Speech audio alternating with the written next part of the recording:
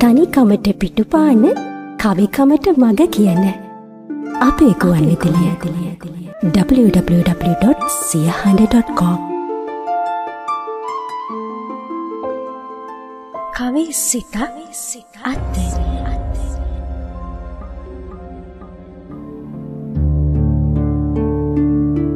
කවිසිත ආදරෙන් හමුවන කවිකාර නිශාන්තය තවත් ආදරණීය හමුවීමක්. අද සියහට අහස පුරා ඇහෙන ඔබේ හඬ සාඩම්බරෙන් ගෙනෙනු ලබන සෞන්දර්ය චාරිකාවේ කවිචිතක් අද්දර තවත් සොඳුරු කවිචිතක් හා දොඩමළු වන්නයි මා මේ සූදානම්. සියහඬ අපි කවිචිත් සොයා යනවා. ඔවුන්ගේ හැකියාවනට තවත් අත්කලක් සපයා දෙනවා. ඒ අතරතුර අපි යන ගමන් මගේ පියවර තබන්නට ඔවුන්ගේ සිය කැමැත්තෙන් මේ ගිමන නිමන රන්සුවරේ නම් වූ සියහඬ සොයා එන ඇත්තන්ද බොහොමයක් ඉන්නවා. එවන් වූ කවිසිතක් අද අප සොයාවි. ඇගේ හඬ සියහඬින් විවර කරන්නට මෙසේ සූදානම්.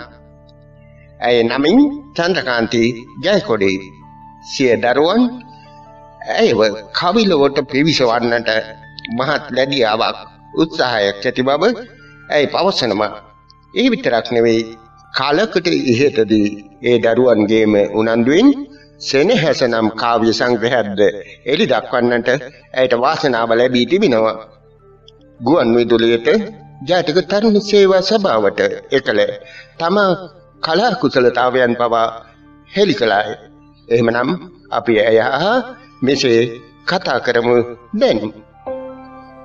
කවි සිතක් අද්දරය.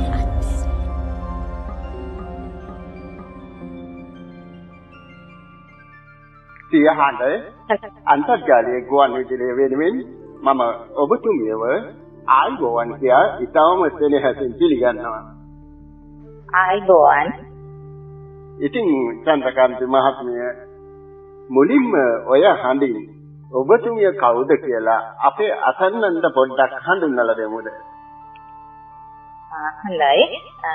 මම පොරැල්ලේ චන්ද්‍රකාන්ති ජයකොඩි. මං ගැන කියනවා නම් මම දැනට නිවසේ කලා කටයුතු වල නියත වෙමින් ගෙදර දොරේ වැඩ කටයුතු කරගෙන ඉන්නවා. ඔව්, දැන් චන්ද්‍රකාන්ති ජයකොඩි කියන නම තමයි මූණු පොතයි හැමතැනම භාවිත වෙන්නේ. එහෙම නේද? එහෙම තමයි. ඔව්, එහෙනම් ඉතින් කියන්නකො බලන්න දෙමව්පියන් ගැන තොරතුරු ටිකක්. මගේ දෙමව්පියන් ගැන කියනවා නම් එයාලා දැනට ජීවිතුන් අතර නෑ. ඇත්තටම නම් මගේ දෙමව්පියෝ හින්දා තමයි මම චූටි කාලේ ඉඳන්ම මේ කලාවට යමු වුනේ.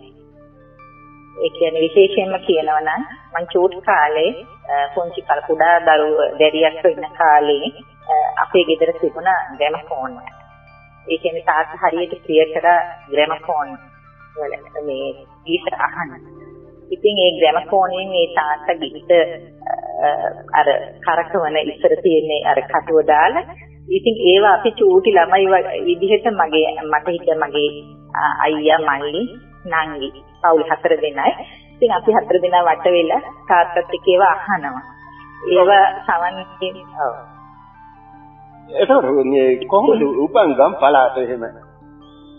මම ඉපදුනේ නම් කලපලුවාවේ රාජකිරිය. ඊට පස්සේ කුඩා කාලෙම තමයි මම බොරැල්ලේ පදිංචි තාම. ඔව්, එතකොට ඒ උපංගම් පළාත එහෙම මේ කොහොමද වටපිටාවේ සුන්දරත්වයේ කාලේ එහෙම? ඒ කාලේ ඒ කලපලුවාව කියන්නේ තාමත්ම ගැණි ප්‍රදේශයක්. ඉතින් ඒ ගැණි සුන්දරත්වය ගාක් අපි අත්ින්ද කියලා කියන්න පුළුවන්. ඒ කියන්නේ අපි බොරැල්ලේ පදිංචියට ආවත් ඉතින්තර එහි මගේ පවුලේ අය එහි පදිංචිලා හිටිය නිසා එහි යාමීන් කරා. ඉතින් ඒ තුලින් ගොඩක් ගැන පරිසරය අපි අත්ින්. කොහොමද ඒ කාලේ ඔය ගමේ ඉන්නකොට එහෙම අමතක නොවන සිදුවීම් එහෙම වෙනවනේ ඕන කෙනෙකුට. ඉතින් මතකේ එහෙම නැද්ද ඔය අමතක වෙන සිදුවීමක් එහෙම? අමතක නොවන සිදුවීම් කියලා විශේෂයෙන්ම කියන්න දෙන හැමදේම මතකයි මට. ගාත් දේවල් මතකයි. බලන්න එකක් කියන්නකො බලන්න ඔය මේ ඒ වගේ සිදුවීමක්. එහෙම කියනවා නම් ඉතින් කුඩා කාලේ අපි අර කැලේ වගේ කියන්නේ අම්බ පළතුරු වලින් පිරිච්ච පරිසරයක් කල්පලුවාවේ තිබුණේ.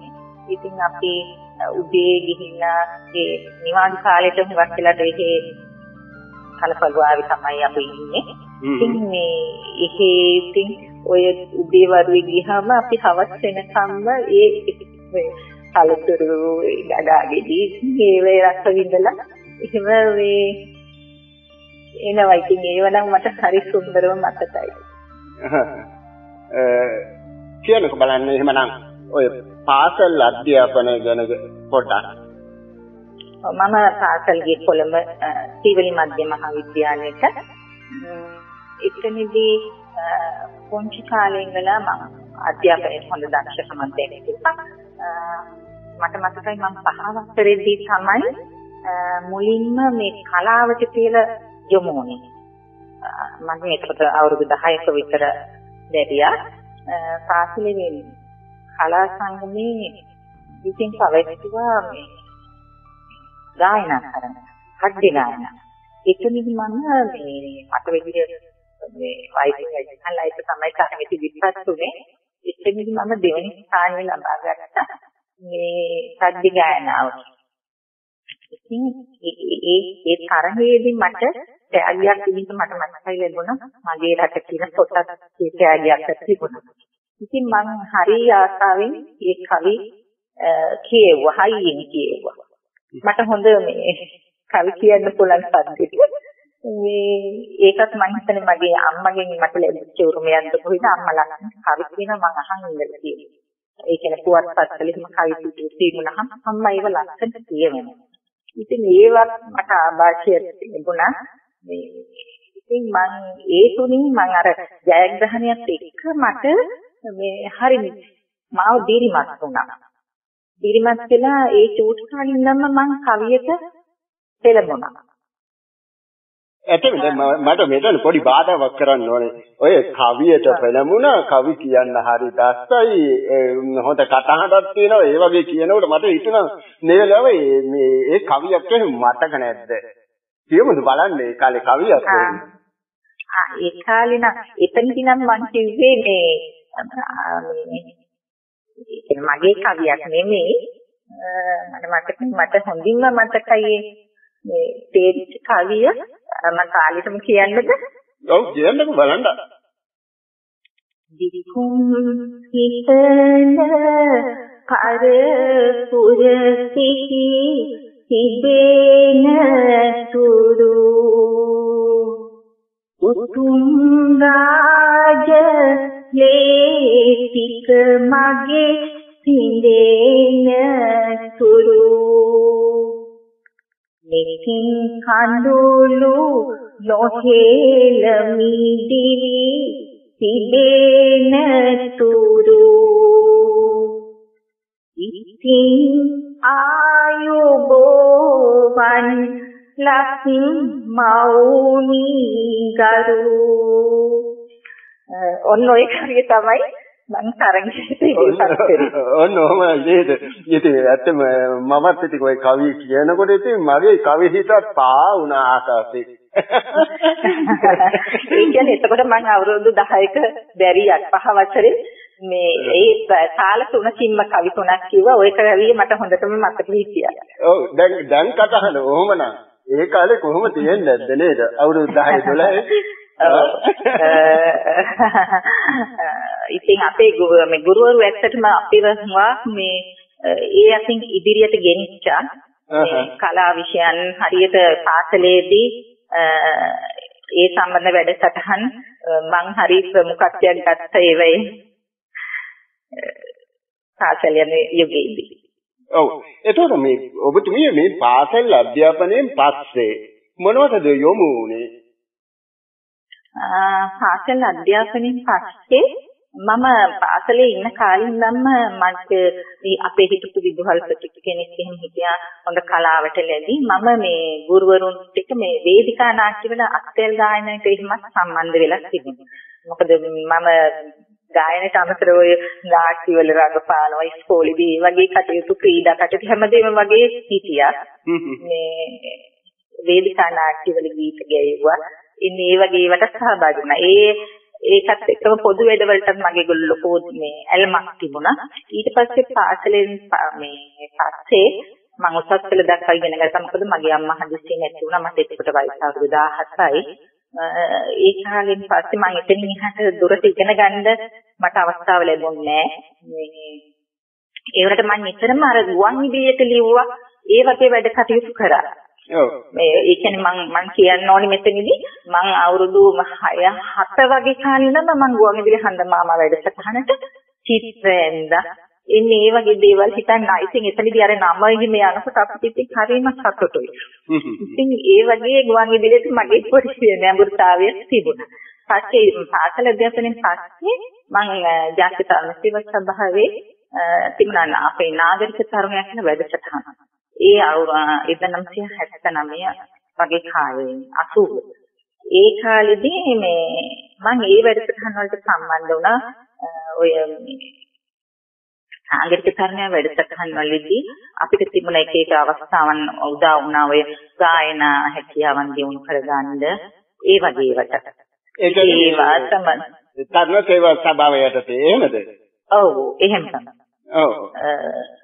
ඒකෙදි අපි අවුරුදු ගානක් කට්ටිය ගොඩ තරුණ ළමයි අපිට මුණ ගැහුණා. ඒ ගුරුවරුත් එහෙමයි. එයාලත් එක්ක එකතු වෙලා අපි නොයෙකුත් රට පුරාම ඉන්න විසිරලා ඉන්න තරුණ තරුණියොත් එක්ක විවිධ වැඩසටහන් කරා. මට මතකයි ඔය බෙල්ලුත් ගම්මානේ මේ කාලේ හදන කාලේ අපි ඒ වෙයි ගිහිල්ලා ඔය නායකත්ව පුහුණු පාඨමාලාවල් කරලා මේ ඒ අංශෙන් යන ගොඩ මට අවස්ථා ලැබුණා. මම ගායන තරඟෙන් ජයග්‍රහණ කරා. කොහොම තමයි ඉතින් අර මගේ කාලේ මම ගෙවා ගත්තේ. ඒ අතරේ මම හැම වෙලෙම ගුවන් විදුලියට කවි හිම ලිව්වා. ඉස්සර තිබුණ තරුණ ඔය කාන්තා වැඩසටහන. හරිම මේ අපි ගා ලොකු සේවයක් කරා. මොකද 60 70 දශකයේ කියන්නේ ගුවන් විදුලියේ ස්වර්ණමය මම හිතන්නේ අපේ මේ හොඳ කාලේ. ඒ කාලේ අපිට මේ අර අහන්න ලැබිච්ච ගීත වලින් පවා අපිව හොඳ මේ මට්ටමකට ගෙනිච්ච මේ දැනුමක්.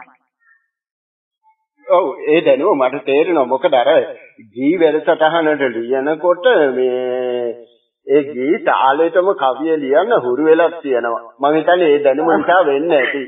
වෙන්නේ නැති මම හිතන්නේ අපිට ඒ කාලේ හරි පුදුම විදිහට ගුවන් විදුලියෙන් අපේ මේ බුද්ධිය කතා කරා. අපිට ඒ පිළිබඳව හොඳ මේ යොමු කරා අපිට. අපි මේ එහෙමනම් පොඩි විවේකයක් ගමු. ඒ අතරතුර කියන්න පුළුවන්ද අපි ගීතයකට සවන් දෙමු. ඔබතුමිය කැමති ගායකයා කවුද? ගායිකාව කවුද? කොහොමද කියන්නේ? එහෙම හැවුවම නම් මට ගායකයෝ නම් ගාක් ඉන්නවනේ. මුලින්ම මට කියන්න මම අමරදේව මහත්මයාට මම හරිම ආදරේ ආසයි අදට. මේ මම මුලින්ම කැමති අමරදේව මහත්මයාගේ ගීතයක් මට දෙන්න පුළුවන් නම් ඒ අතරිනුත් මම රත්නදීප ජන්මභූමි කියන ගීතයක මම හරිම ලැබුවා. රත්නදීප ජන්මභූමි ලංකාදීප විජයභූමි මේ අපේ උදාර වූ මාතෘභූමියයි මාතෘභූමියයි.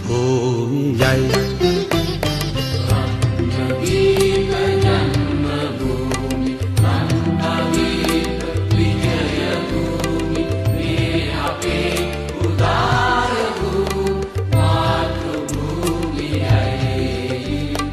මාතෘභූමියයි. ආදි සිංහලේ ඒ වීර මුතුන් ලෙයි සාර වූ උදාර වූ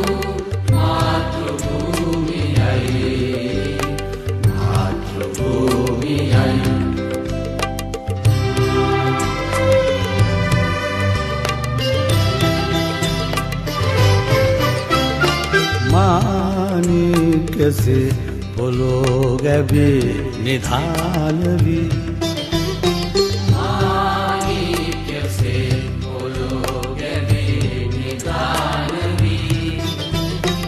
ඇත්ත ඒ අභීත දූපුතුන් ජාතියේ නාමයෙන් සංග්‍රාම භූමියේ ජාතියේ නාමයෙන් සංග්‍රාම භූමියේ ජීවිතේ පුදා පෙළුලේ කඳයි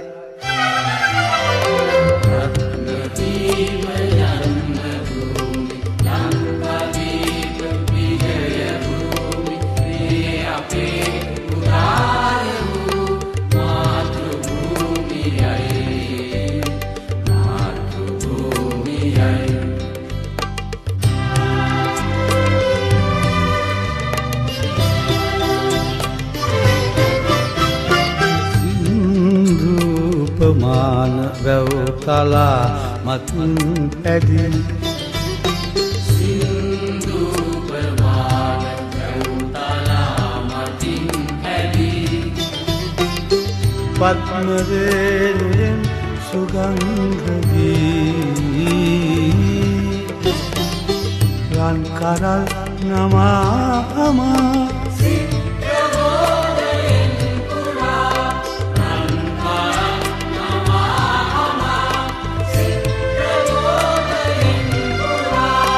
එන්නෙන් හෙළු ප්‍රාණ වායුවයි රත්නදීප ජන්ම භූමි නන්දදීප විජය භූමි මේ අපේ උදාර වූ මාතෘ භූමියයි මාතෘ භූමියයි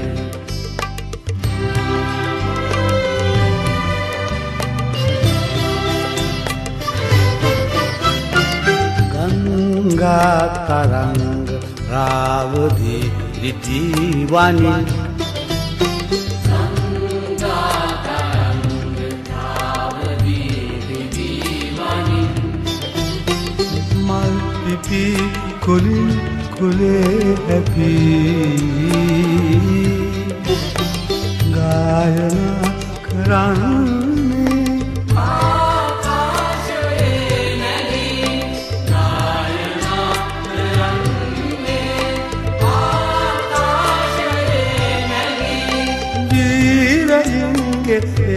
යශෝ ගීතයයි රත්නදීප ජන්ම භූමි ලංකාදීප විජය භූමි මේ අපේ උදාර වූ මාතෘ භූමියයි මාතෘ භූමියයි ආදි සිංහලේ පෙරීර මුතුන් ලයේ සාර වූ උදාර වූ මාතෘ භූමියයි මාතෘ භූමියයි කවි සිතක් අද්දරය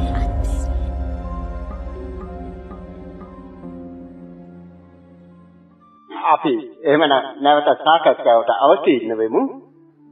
හොඳයි. කියන්නකෝ බලන්න ඔබතුමිය ওই කවියට ඇල්මක් ඇති කරගත්තේ කොයි වගේ කාලෙකද? මම අර පාසලේ ඒ සිදුවීම් එක්කම මම යමක් තේරෙන කාලේ කියන්නේ අවුරුදු 17 18 වගේ කාලේ ඉඳලා මම ලියුවා. කවි ලියුවා. කවි ලියන්න ගත්තා. මට ලොකු දැනුමක් තිබුණේ නැහැ කවිය පිළිබඳව. ඒ වුණාට මම ලියුවා. ඒ ලියලා මගේ තිබුණා මේ කවි එකතුවක් පොතක් මම අතින් ලියපු. ඒ කියන්නේ පාසල් කාලේ ඉඳලම ඒ ලිය පොතක් පිළිස වගේ ලියලා තිබුණා. ඉතින් මම හිතනකොට මට විවේකයක් ලැබිච්ච වෙලාවට මම කවි ලිව්වා ගුවන් විදුලියට ඒවා පැපල් කරා. ඔය කාන්තා වැඩසටහනේ නිතර හරියට තිබුණානේ. ඉතින් ඒවේ ප්‍රචාරය වුණා. මට මතකයි ඔය නිරංජලා සරෝජිනී මහත්මිය ඒ වගේ අයගේ මේ හඳින් මගේ කවි ඒ කාලෙත් මේ ගායනා වුණා. ඉතින් මම ඒවෙන් අර තව හරියට දිරිමත් වුණා. ඉතින් මට හරි සතුටුයි. ඉතින් ඒ කාලේ ගුවන් විදුලියේ නම ප්‍රචාරයලා අපේ මේ කවියක් නිර්මාණයක් යනකොට ඉතින් අපිට හිතට ලොකු සතුටක් නේ. ඉතින් ඒවෙන් දිරිමත් වෙලා තමයි මම කවිය දිගටම ලියන්න පටන් ගත්තේ. එතකොට ඔය ගුවන් විදුලියේ වැඩසටහන් වලට සහභාගී වුණා කිව්වා. එතකොට මොන වගේ වැඩසටහන් වලට සහභාගී වුණේ එතනට? මට අවස්ථාව ලැබුණා පසුකාලීනව ওই පද්‍යාවලිය ඒ වගේ වැඩසටහන් වලට මේ නිර්මාණ සපයන ගමන්ම පද්‍යාවලිය ගායනාවන් ඉදිරිපත් කරන්න අවස්ථාව ලැබුණා. ඒ වගේම මගේ විරුදු ගායනා කීපයකොත් එහි ප්‍රතිගත වෙලා තියෙනවා. එතකොට ඔබතුමිය මේ කවිය ගැන එහෙම පොතක් ඉදිරියට නිකුත් කරන්න එහෙම කල්පනාවක් තියෙනවද? මේක ඉස්සෙල්ලා ඒ වගේ කවිය සම්බන්ධව පොතක් නිකුත් කළාද? ඒකත් ලස්සන කතාවක්. මට දැන් අවුරුදු 5කට 6කට වගේ උඩදී සෙනෙහස කියලා මගේ කවි පොතක් නිකුත් වුණා. ඒක ලස්සන සිදුවීමක් කිව්වේ. ඒ පොත නිකුත් වෙනකොට මම දැනගෙන හිටියේ නෑ මගේ කවි පොතක් නිකුත් කරනවා කියලා. ඒ මොකද මගේ දරුවෝ එකතු වෙලා තමයි ඒක මාව පුදුමයටපත් කරමින් මගේ අවුරුදු 50 උපන්දිනේ දවසේ එයාලා ඒක නිකුත් කරේ. තව ටිකක් පැහැදිලි කරනවා නම් මම ඔබතුමාට කලින් කිව්වා මම පාසල්යේදී ලියපු කවි ගොනුවක් තිබුණා කියලා. ඒක ටික කාලෙකින් මට නැති වෙලා තිබුණා. නැති වෙලා මම බොහෝම ඉතින් කනගාටුවෙන් හිටියා. ඉඳලා ඒ නතර හේවුවා මට ඒක දකින්න හම්බුනේ නැහැ. ඒ අතරේ තමයි පසුව තමයි මට ඒක දැනගන්න ලැබුණේ මගේ ළමයි ඒ පොත අරගෙන ඒකේ නිර්මාණයකට කරලා කවි පොතක් විදිහට සකස් කරලා මම මදෙන්තුන් වගේ තමයි මේ දෙකේ උනේ. ඒගොල්ලෝ මේ සෙනෙහස කියලා නම් කරලා මේ කවි පොත නිකුත් කරේ. කොහොමද ඒතකොට බලන්නකෝ දරුවන් අම්මට තියෙන ආදරේ අම්මගේ කලාවක තියෙන ලැබියාව කොහොමද කියලා ඉතුණින්ම පේනවනේ නේද? ඒක මට ජීවිතේ කවදාත් සමතක වෙන්නේ නැහැ. මොකද අපි ජීවිතේ නැති කාලෙකදී මොන දේ කරනවටත් වඩා අපි ජීවත් ඉන්න කාලෙදී ඒ වගේ දෙයක් මට විඳින්න ලැබිච්ච එක මම හරිම සතුටු වෙනවා. මගේ දරුවෝ ගැනත් මගේ සැමියා ගැනත් එයාලා එකතු වෙලා තමයි මේ ඔක්කොම කරේ. ඔව්. එතකොට මතකයක් එහෙම තියෙනවද? හැකියාවක් තියෙනවද ඒ පොතේ සඳහන් කරපු කවි කීපයක් ගැන අහන්න අපිට? ඒ නිර්මාණවල මම ලොකු උසස් සත්‍ය නිර්මාණ ටිකක් අඩු වුණත් මම ඒ පොත ගැන ගොඩාක් සතුටුයි. මොකද මගේ දරුවෝ කවිය ගැන ලොකු දැනුමකින් නෙමෙයි මේ පොතේ සමහර අඩුපාඩුත් එක්ක කවි පළ කරලා තිබුණේ. ඒ වුණත් මම එතනදී මට මතකයි මම පාසල් කාලෙත් වගේ ලියපු මම හිතත් රඟන්නේ කියලා කවි පන්තියක්. මම ඒකෙන් කවි දෙක ටිකක් කියන්නේ. ඔව් කියමු බලන්න ඔය හඳින්ම. ඔව්. නික කඳුළු නොපෙනෙන්න අඳුන් නිත ගල්වලා වසාමුව අඳුරු කඩ ආලේප තවරලා හදන ගුණ සෝසුසුම් දෙතොල් තුල තිරපලා වෙන නඩට පාසබමි සියක් නෙත් සනහලා හද හඬන දුක්ගින්න කිසිවෙකුට නැසින්න මුදු බඳට හසිසලු පැලඳුවෙනි හැඩවෙන්න වේදනාවෙන් හඬන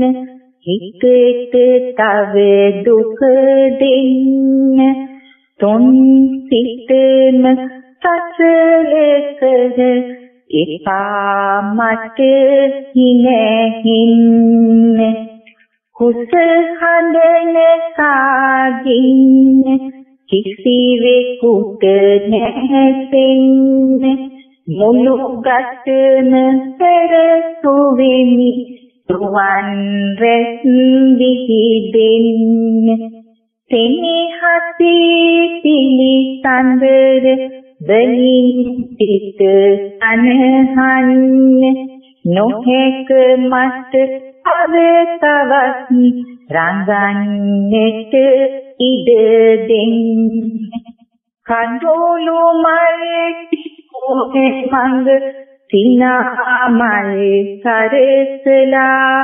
ගීතයින් සුවහසක් සවන් යුග තනහලා සැබෑ වූ දිවි පෙවෙත මොහොතකට සංගවලා මම හිතත් සංගන්නිමි නුරානිතු කැන්සලා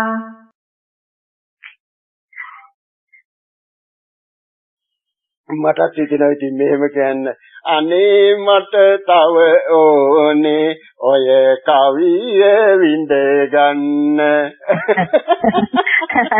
ඔස්තුති කවන්නේ අපිට ඉතින් ඇත්තම රසවත් නම් මේ ධානය වඩන්න සිද්ධ වෙනවා මේ කවිය කෙරේ ඔය ඒක මම ගොඩක් මේ ටිකක් වයසෙන් ගොඩ අඩු කාලෙක ලියපු මේ කයිසලා ඇත්තමයි වයසි මුහුකුරා යන්න තමයි අපේ කවියට තියෙන ආශාව තත්ත්වෙම වැඩි වෙන්නේ. ඇත්තම මම දැනට උනත් කවිය පිළිබඳව හදාගන්නවා. අපි දැනගත්ත යුතු ගොඩ දේවල් තියෙනවා කවිය ගැන. මොකද අර උපන් හැකියාවට වගේ මොන හරි පිනකට මට ඒක පිහිටියට මේ අර දැනුමටින් තව ඉගෙන ගන්න අපි බොහෝ දුර දේවල් තියෙනවා. දැනටත් මම කවිය පිළිබඳ පොතපත කියවනවා, හදාරනවා. එතකොට කියන්නකෝ බලන්න ඔබතුමිය මූණු පොතට සම්බන්ධ වුණේ මොන වගේ වකවානුවකද? මූණු පොතට සම්බන්ධ වෙලා නම් ලොකු කාලයක් නෑ. මම හිතන්නේ අවුරුද්දකටත් අඩු කාලයක් තමයි තියෙන්නේ.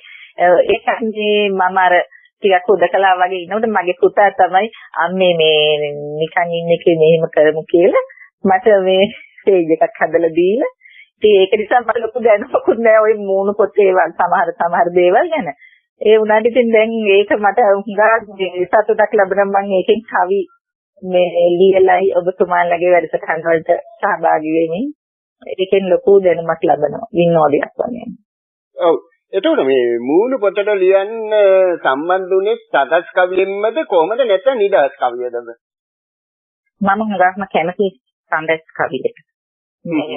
මගේ පෙර කාලයේ මිසඳ මගේ අතින් ලියුණත් මම දැනට නම් මම හුඟක්ම සඳස් කවි තමයි. මොකද අපි අතරින් ගිලිහිලා යන්න නොදී මම හිතනවා සඳස් කවිය අපි රැක ගන්න ඕනේ. මගේ කැමැත්ත සඳස් කවියට. ඔව්. ඒතර විශේෂයෙන්ම ඔය කුමන පිටුවලටද මේ කවියෙන් සම්බන්ධ වන්නේ? ඔව් මම විශේෂයෙන් මතක් කරන්න ඕනේ මෙහිදී ඔය ඔබතුමා විසින් ශ්‍රියා හිඳුරංගන මහත්මියගේ අධික්ෂණයෙන් කරන වැඩසටහන් කීපයක් තියෙනවා. රටා පැදුර මේ ගීතයයි කවියක් කියන එක. ඒක මම නොරොදාම මම ඒකට සහභාගී වෙනවා, ලියනවා. මොකද මම හිතනවා ඒ තුලින් මගේ අර කවිත්වය තව ටිකක් අර මේ වැඩි වුණා කියලා. නිතරම මම උනන්දුවක් දාර සතත අභ්‍යාසයෙන් හුඟක් වටිනවනේ. ඉතින් ඒක කෙරෙනවා මම ඇත්තෙන් මගේ ආධුනික අයගෙන ඉල්ලන්නේ නිතරම මේ වගේ ලියන්න. වරද්ද හරි ලියන්න. ඔබතුමන්ලා ඒවා නිවැරදි කරන එක හුඟක් වටිනවා. මේ ඒක නිසා මේ ඒවට තමයි මම හුඟක්ම මූණු පොතේ වැඩි ඉඩක් දෙන්නේ. එතකොට මේ කියන්නකෝ බලන්න ඔය මූණු පොතේ කවි වලට කවුද වැඩියෙන්ම උදව් දෙන්නේ? කවුද වැඩියෙන්ම පිටිපස්සෙන් ඉන්නේ? ඒ කියන්නේ මේ මට සහාය පින්සද? ඔව්. තාක්ෂික පැහැදිලි කරත් ඔබතුමන්ලාගේ සහාය තමයි මට හුඟක්ම ලැබෙන්නේ. ඒ වගේම ඉතින් අපි මාව ගෙදර අයත් මම මොන හරි කවියක් ලියලා සමහර වෙලාවට මගේ ලොකු දුව එහෙම මේ ටිකක් කාලාවට බරයි එයත් කැමැත්තක් දක්වනවා. එයාලට මම පෙන්නනවා. ඉතින් මම දාන ඒවා ලියන ඒවා ඉතින් ඒගොල්ලත් අගය කරනවා.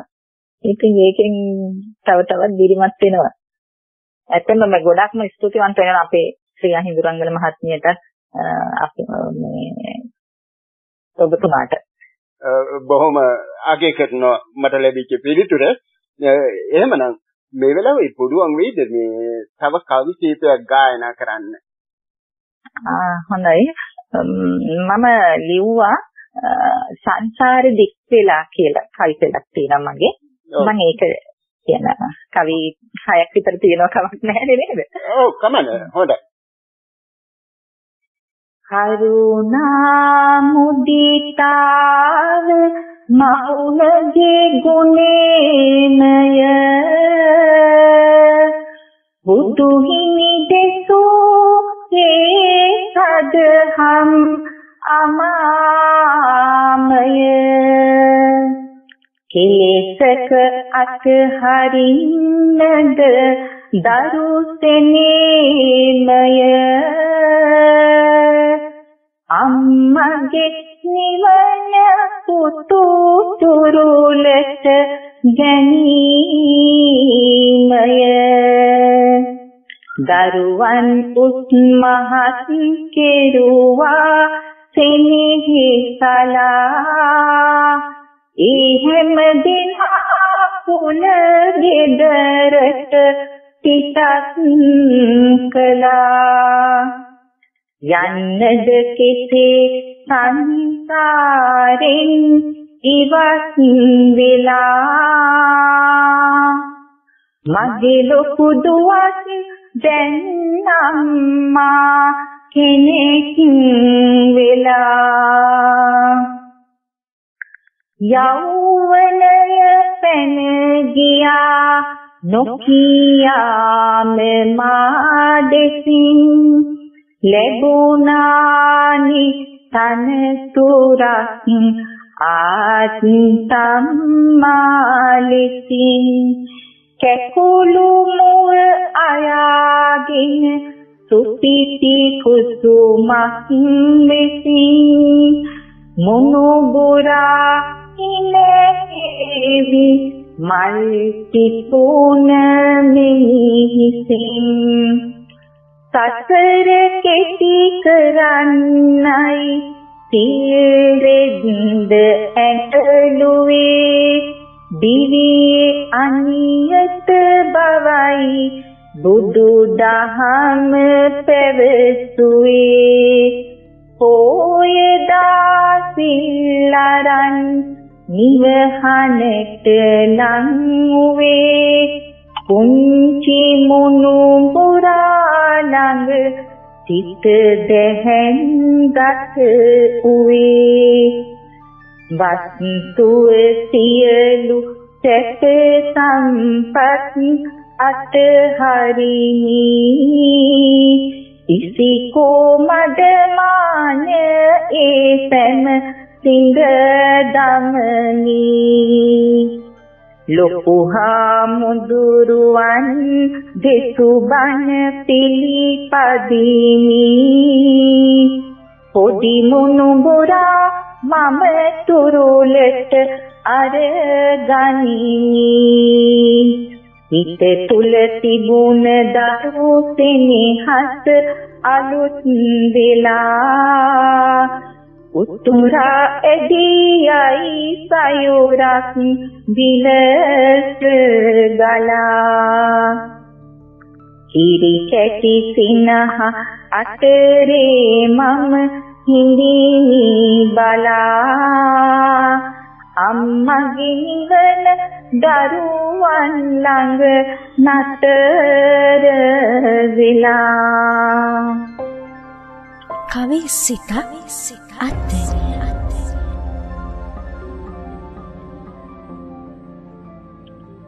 මගේ ලොකු දුවක් දැන් අම්මා කෙනෙක් වෙලා බලන්න කොහේක තියෙන ලස්සන එතකොට මගේ ලොකු දුවක් දැන් අම්මා කෙනෙක් වෙලා එතකොට මම ආත්තම්මා කෙනෙක් වෙලා ආත්තම්ම කෙනෙක් කියලා දැන් නම් අනිත් බබාලත් අම්මලා තාත්තලා වෙලා ඉතින් ඕක ලියනකොට ලොකු දුවයි බබාලා හිටියේ එතකොට වෙන කාමෙන්ද ওই පවුලේ නිර්මාණ කරන්නට උදව් ලැබෙන්නේ? ඇත්තටම මට මේ පූර්ණ නිදහස මගේ වැඩ කටයුතුවලට මගේ මහත්තයව මේ වෙලාවේ මතක් කරන්න ඕනේ. එයා කවියට කියන්නේ එයාට කවි ලියන්න බැරි වුණාට රසවින්දනයේ තියෙනවා. එයා මට මාව හුඟක් දිරිමත් කරනවා. මගේ ළමයි වගේම ඒ වගේම මගේ බෑනා දුවගෙන මගේ ලේලි කියලා දෙයා දුවෙක් වගේ මට මේකට ගොඩක්ම උදව් කරනවා. දුවල දෙන්නයි පුතයි හැමෝම මට උදව් කරනවා. එහෙමනම් ඉතින් ඔබතුමිය දැන් පොඩ්ඩක් වයිසේ මුහුකුරා ගිහිල්ලානේ. ඉතින් කාට හරි උපදේශයක් වුණා දෙන්න පුළුවන් මේ කවිය ගැන. ඉතින් දැන් මේ දකින්න දැක්ම අනුව මුහුණු පොතේ දකින්න දැක්ම අනුව මේ කවිය සම්බන්ධයෙන් ඉදිරියට එන ආධුනික પરම්පරාවට ඔබතුමිය දෙන ආදර්ශය මොකක්ද? කොහොමද උපදේශය මොකක්ද? මෙහෙමයි මම දකිනවා සමහර වෙලාවට ගොඩක් අඩපාඩු ඇතුව කවි ලියන අපේම සහෝදරයෝ ඉන්නවා. ඒ වුණත් ඒගොල්ලන්ගේ අපි අගය කරන්න ඕනේ එහෙම හරි ඒක ඉදිරිපත් කළා ඒගොල්ලෝ ඒව සකස් කරගෙන යාම පිළිබඳව මේ නිතරම ලියන්න ඕනේ. නිතරම අපි කවිය පිළිබඳ ලියවිච්ච පොත්පත් මේ හොඳට කියවන්න ඕනේ. අපේ මේ කවියන්ගේ පොත් කියවන්න ඕනේ. කොපි කරනින්මක් නොමේ කාගෙන් හරි දෙයක් කොපි කරලා ලියන්න කියනවා නෙමෙයි. එයාලගේ පොත් කියවල අපිට හොඳ දැනුමක් ලබා ගන්න පුළුවන්. කවිය පිළිබඳ ලියවිච්ච පොතපත තියෙනවා. ඒ වගේම මේ ඔය ඔබතුමාලා ඉදිරිපත් කරන වැඩසටහන් වලට නිතර ලිවීමෙනොත් මේ දැන් මම හුඟක් වෙලාවට දකිනවා සමහර වැරදි ඒවට ඉතින් අර ලයික් දාන මේවා කියනවා. තිබුණාට ඉතින් මේ ඒගොල්ලෝ ඒ ලයික් එකක් දැම්මම හිතන්න නරකයි. මගේ කවිය හරි සම්පූර්ණයි. මම හොඳ කවියේ දැන් මම වුණත් තාම ආධුනිකයි. කවියට තව පිට ගොඩාක් ඉගෙන ගන්න දේවල් තියෙනවා. නිතරම ලියන එක තමයි මම හිතන්නේ තමන්ගේ දැනුම දියුණු කරගන්න පුළුවන්. ඒ වගේම ගුරු උපදේශ ගන්නවා නම් ඔබතුමාලට පුළුවන් ඒ වගේ අපයන්න. ඒක තමයි මම හිතන්නේ මම ආධුනිකයින්ට ආදරෙන්ම මතක් කරන්න ඕනේ ඒ දේ තමයි. ඔව් ඇත්තම මේ මම ඊටම ගෞරව කරනවා ඔබතුමියගේ නිහතමානීකමට. ඒ කියන්නේ දැන් බොහෝ දෙනෙක් ඉන්නවා ආධුනික කට්ටිය ඉන්නවා මේ වැරද්දක් පෙන්නලා දෙනවට කැමති නැති අයත් ඉන්නවා. ඔව් ඒකෙන් කලකිරෙනවා බෑවහරු. ඔව් ඒකෙන් කලකිරිලා වැරද්ද පෙන්නුවට පස්සේ කලකිරලා අය නොඩිය ඉන්න අයත් ඉන්නවා. ඉන්නවා. අනේ එහෙම වෙන්න එපා කියන එක තමයි මම කියන්නේ.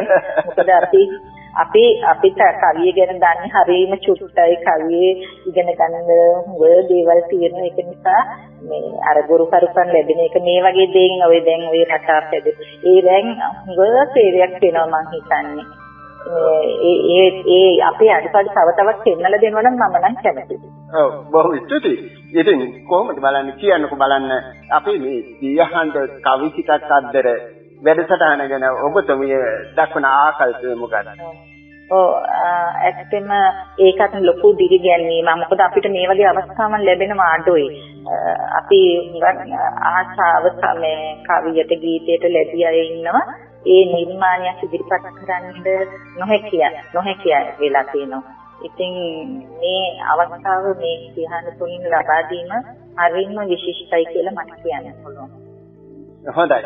ඉතින් අවසාන වශයෙන් කවිචිතස් අද්දර සාකච්ඡාවට සහභාගී වීම පිළිබඳව සියහඬ සභාපතිනිය ඇතුළු සෑමගේම ස්තුතිය මේ වෙලාවේ ඔබතුමියට පුද කරනවා. ඉතින් ආයිබෝවන් කියන ගමම්ම ලියපු කවි නිර්මාණයක රස විඳින්නක් තියෙනවා නම් හොඳයි කියලා හිතෙනවා. ඔව් මම මේ අවස්ථාවේදී මට තව පොඩි අමතක වීමක් තියෙනවා නම් මට අවස්ථාව ලැබුණා බුද්ධ ශාස්ත්‍ර අමාත්‍යාංශයෙන් නිකුත් කරපු ජලගම ධම්ම අතදසිය හාමුදුරනේ හිටපු අනායක පදවි පාස්ති උත්සවයට නිකුත් කරපු බුද්ධ ශාසන අමාත්‍යෙන් නිකුත් කරපු කවි පොතකට මගේ කවි පෙළක් ඇතුළත් වුණා. ඉතින් ඒක මට හරියම අගය කිරීමක් විදිහට මම මේ අවස්ථාවේදී මම මතක් කරනවා. ඒකම මම එනම් ඔබ හැම දිනාටම මගේ නිහතමානීව මම ස්තුතිවන්ත වෙනවා මට මේ අවස්ථාව ලබා දුන්න එක ගැන. මේ මම කවි පෙළක් කියන්න. හොඳයි. මේක ටිකක් විරිදුවකටත් වගේ සමීපයි. ඒ කමක් නෑ නේද? ඒ තාලකින් කමක් නෑ. වහලේ දිරුව පොල් අතු අතරින් එදෙදි දිවිවයුරු රටාමවයි ගොම මැටිය ගෙඩිම පුරා ඇතිතුරු නිමා නොවන කරදරමයි ළඟා කලේ සෙනසුරු අපා දුකින් මුදවන්නයි දන් දුන්නේ මගේ දරු වේලක් පෙර වේලක්වත් පුත පිරෙන්න දෙන්නට දිතනේ කිරි නැත ඉනුවේ හිත ඇවිලුන ගින්නට නැතිවෙරි කම නිසා මෙහෙම හදාගන්න දුන්නට සම්මා සති වැඩුව දාට සමාවෙයන් අම්මට දිල්ලුද බුමුතුරුණු මතින් ආපොඩි තබමින් ඔයා මතු දවසක ඇවිදන් යයි ලස්සන ලෝකය සොයා නිතුතියේ නාතුරු රැඳෙන්න නොඹේ සුවඳ ළඟ තියා මගේලේ කැටි පුංචි කෙල්ල ඒ අය අරගෙන ගියා කවි ගී පදලිය උනාට මව්පෙනේ හස රන්දමින් දුක්පත් කම හිනා උනා මා අසලට ලං වෙමි හිස් අහසට දුක කීවට ඇහුවෙත් නෑ කන්දෙමින් දිංගි තත් තුරුළු වේයන් යන්න ළඟයි වෙන්දෙමි මා අසලින් ඉගිල්ලෙන්දි ප්‍රිය දුහු විනි නම්බමින් ඉබාගාටේ බලා හිටියේ නිතේ කඳුළු හංගමින් පෙරුම් පිරුවේ බෝසත් දරු දරුවෝ දන් දෙමින් දුකින් මිදෙව්වා දෝනිව ඒ දුක මං අරගමින් දසමසක්ම කුසේ තියන් අනේක වද විඳ විඳ මමයි දුවේ වැදු අම්මා ලෝකෙන් ගැරහුම් ලද දසමාසේ නොකීවාට මගේ දෙපා වැඳ වැඳ මහමෙදුරක් එළිය කළා ඒ දුක්පත් මගේ සඳ සැප සම්පත් උතුරා ගිය මන්දිරයේ විසිතුරු කැකුළු මලක් නැත දුන්නේ ගෙවුයන හැඩ කළ තුරු හඬා වැටුන තුරු වදුලට මල් සුවඳක් මුසු කෙරු පුංචි දුවේ හිනාවෙයන් එක දවසේ ඇතිතුරු කවි සිතක් අද්දරය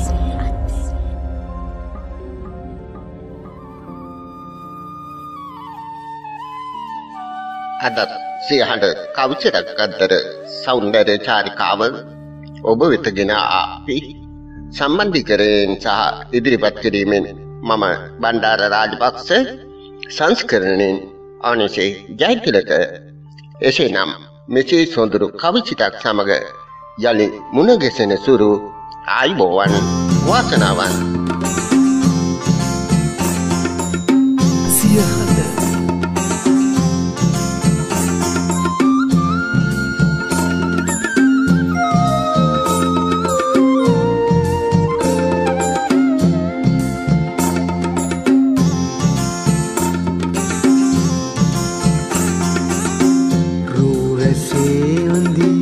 नाल से लेल दीदी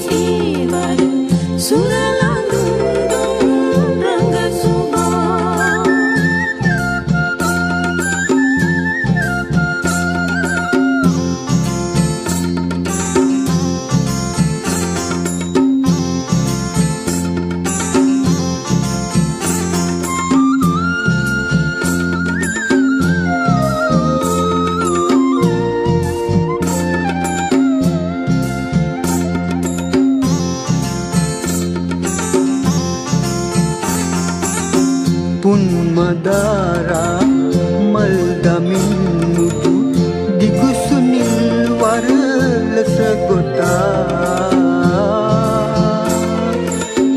මන්නදා කිතු ලියලිසින් උර තුර සරාගිලි මුතුලතා